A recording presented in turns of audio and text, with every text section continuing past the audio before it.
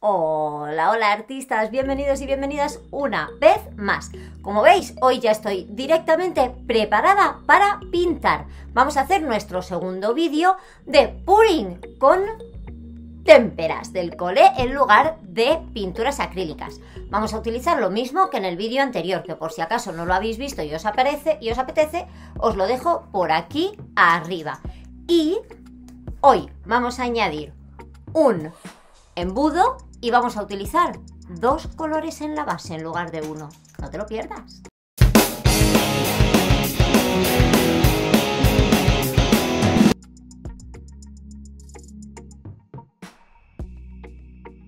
Muy bien, artistas, os explico. En este caso haremos el lienzo mitad blanco, mitad negro, ¿vale? Así en diagonal.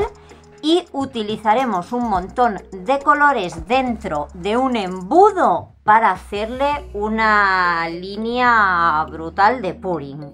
Entonces, aquí tengo todos los colores que me sobraron del pouring anterior y aquí tengo unos cuantos vasos vacíos con sus cucharitas. Tenemos todavía blanco para una base y bueno, pues vamos a empezar a mezclar el resto de los colores. Vamos a empezar por el negro.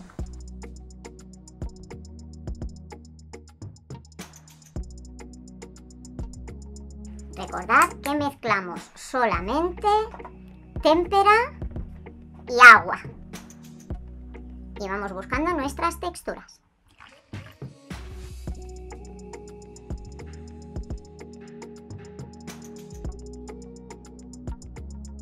Si alguien no lo recuerda, tenemos que mezclar muy bien, que no queden grumos.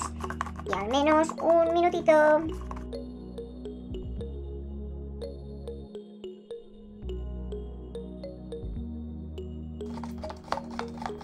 Listo, muy bien. En este caso, para la base, aquí tenemos un negro y un blanco que los he hecho un tanto espesos, a lo mejor un poquito más espesos de lo normal para mí, pero creo que para esta base me va a venir genial que sean un poquito más espesos para que bloqueen un pelín la otra pintura, no mucho, pero sí un poquito. Ahora vamos a empezar con el resto. Ya tenemos estos 3 colores que luego haremos un poquito más, así que voy a empezar haciendo el amarillo normal y corriente.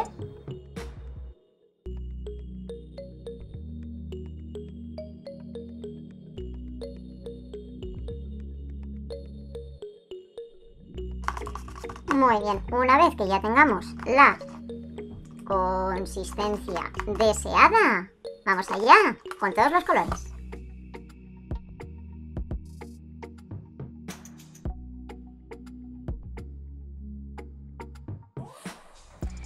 Muy bien, vamos allá con la parte divertida.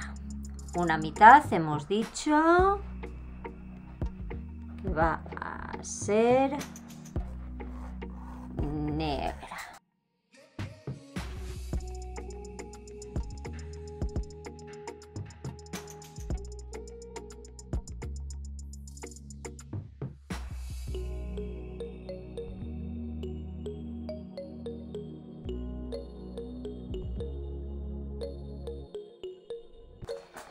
Y ahora con el blanco.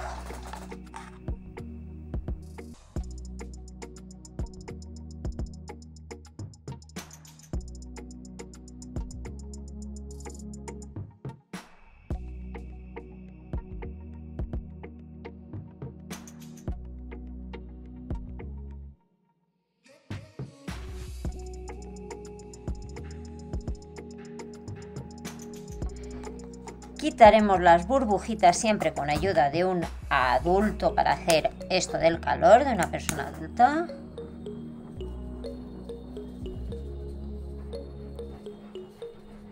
Así, fuera burbujitas. Y atención. Ahora viene lo interesante. No sé si hacerlo así en el dedo y luego ponerlo ahí o intentar apoyarlo directamente aquí. Creo que voy a intentar apoyarlo directamente, pero para eso voy a ponerle un vaso justo ahí, porque no quiero liarla. Voy a hacer así aquí. Lo mismo aquí. Me aseguro de que tengo ahí los dos lados bien enganchados. Y mirad, atención ahora. Voy a apoyar muy bien aquí mi embudo, intentando asegurarme de que no lo levanto nada. Y voy a empezar a echar colores.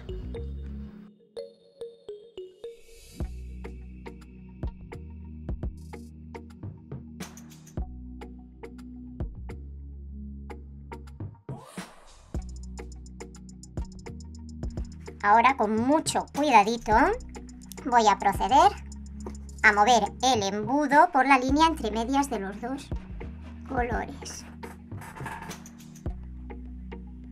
Así, y si puedo incluso volver.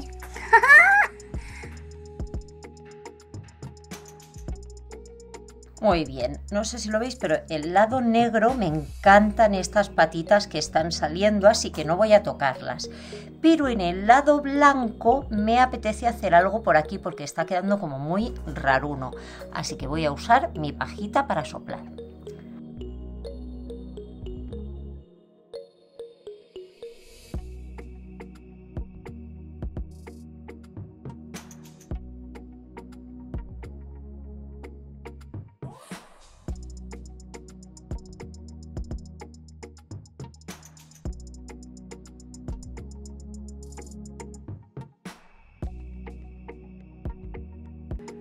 Bueno, yo creo que hasta aquí hemos llegado. Vamos a darle otro poquito de calor. Con cuidado de no comer esto aquí.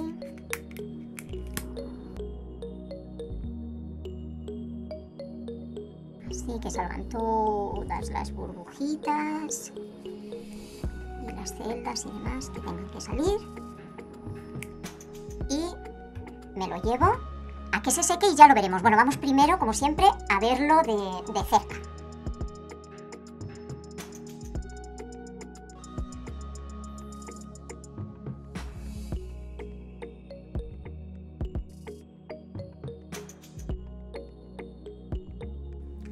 Y bueno, ya han pasado unas cuantas horas y podemos ver cómo va quedando el cuadro que acabamos de hacer con el embudo.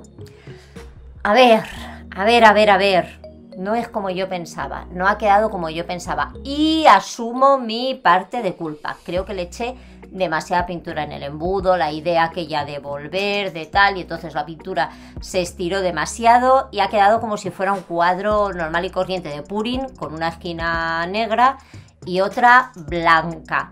Así que este recurso me lo guardo para hacer un purín acrílico con embudo e intentar ya hacerlo mejor. No sé si me gusta. Vosotros y vosotras me diréis. A ver, no está mal.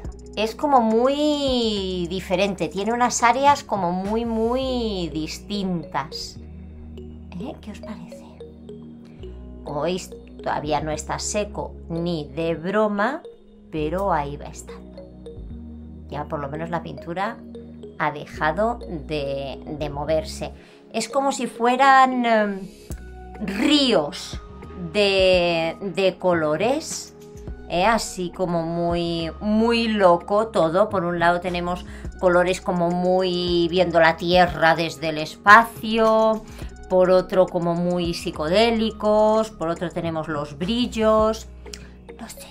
No sé ni si me termina de convencer ni si no, pero espero oíros en los comentarios. Lo que sí me convence es esta idea genial de estar probando a hacer muchos tipos diferentes de pudding con témperas. Nos vemos en el siguiente.